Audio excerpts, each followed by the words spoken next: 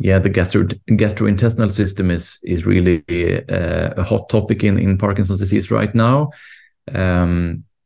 We know that there are many symptoms from the GI tract. Constipation is one, but there are also many others. And it also may affect the absorption of levodopa, for example, because levodopa is absorbed in the small intestine. So that's why we have the tubing into the small intestine with these infusion therapies. But then there are also studies ongoing where looking at microbiota and bacterial situation in the bowel.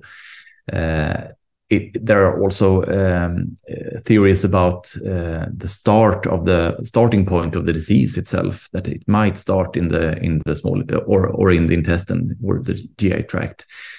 I'm right now involved in a study where we take biopsies from the GI tract to look at alpha-synuclein that is phosphorylated, and I've seen also some other studies on that.